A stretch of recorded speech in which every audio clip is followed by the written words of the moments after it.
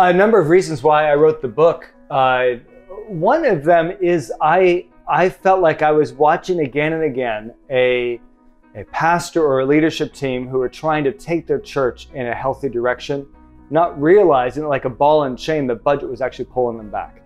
If you want your church to move toward greater health, you're going to have to understand the implications of that for your budget.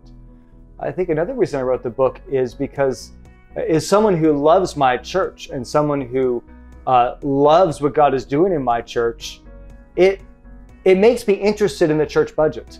And I want people to see all the connections between where God wants to take their church, as revealed in Scripture, and what it looks like down deep inside in the budget. And I'd say third is I wrote the book to help people understand the budget better, to understand why it matters, to understand the impact it has on the church, to understand what they should care about as they put together the church budget.